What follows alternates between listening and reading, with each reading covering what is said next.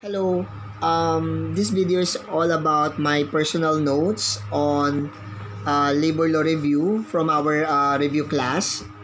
So we're going to talk about the constitutional provisions pertaining to labor, starting with the preamble.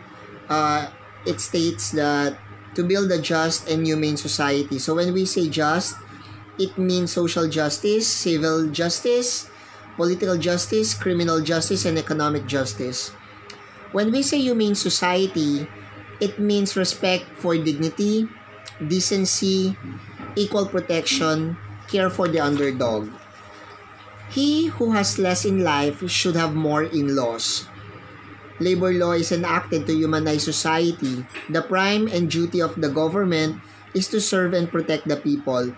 The state shall promote a just and dynamic social order that will ensure the prosperity and independence of the nation and free the people from poverty through policies that provide, promote a rising and improved quality of life. The state shall promote social justice in all phases of national development. The state affirms labor as a primary social economic force. It shall protect the rights of workers and promote their welfare. The state of the people, including those employed in the public and private sectors to form unions, associations, societies for purposes not contrary to law, shall not be abridged.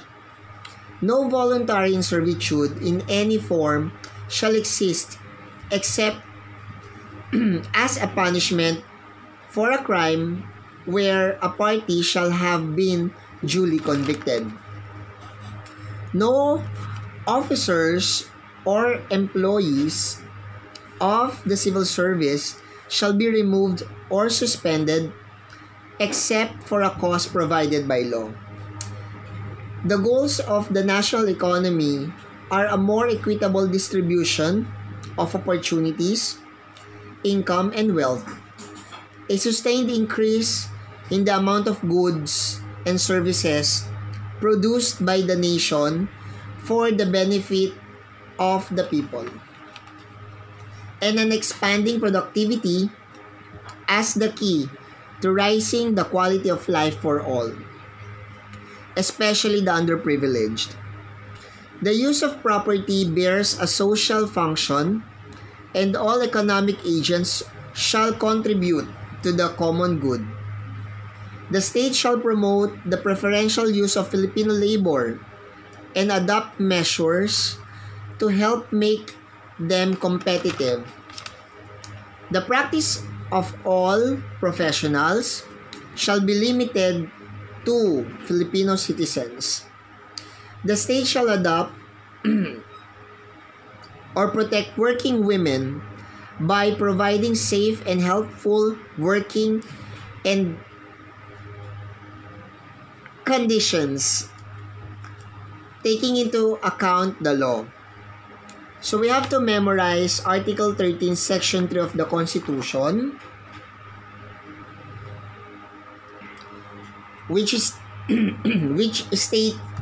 states that the state shall afford full protection of labor, local and overseas, organized and unorganized, and promote full employment opportunities for all. It shall guarantee the rights of all workers to self-organization, collective bargaining, and negotiations, and peaceful concerted activities, including the right to strike in accordance with law. They shall be entitled to security of tenure, humane conditions of work, and a living wage.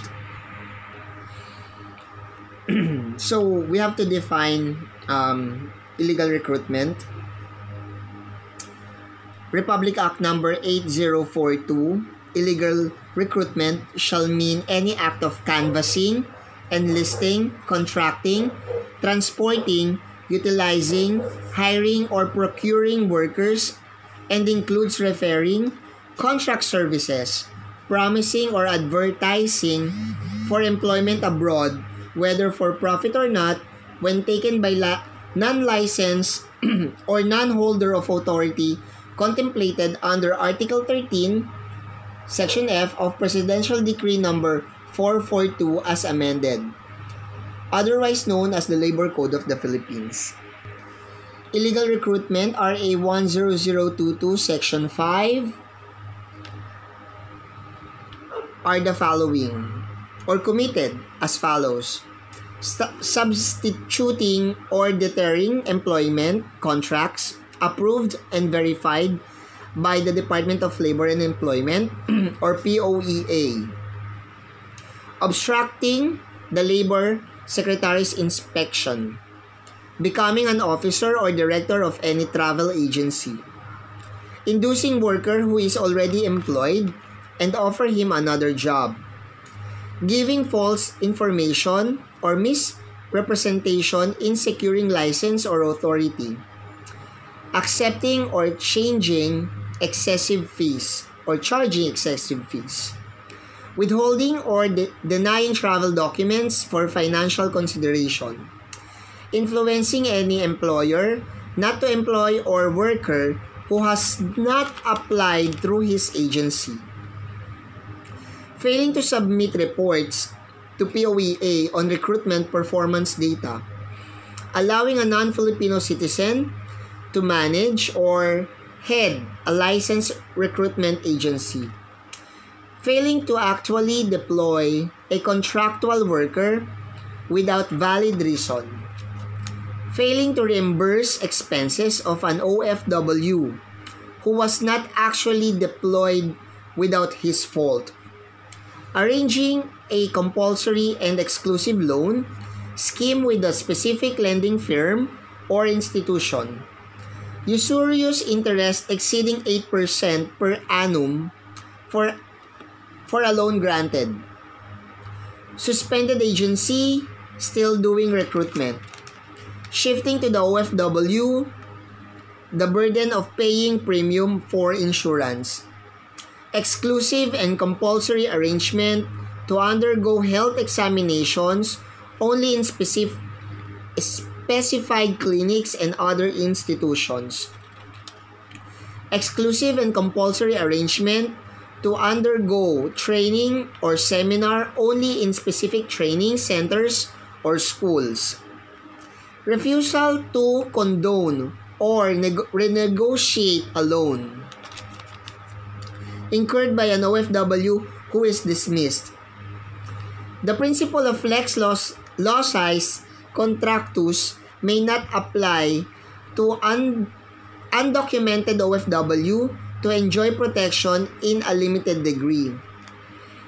Estoppel does not lie because the waiver was contrary to law and public policy. Our Constitution guarantees protection to labor. Parties may stipulate in their contracts such terms and conditions as they may deem convenient and in accordance with law. So that's it for our labor law review on this video. Bye.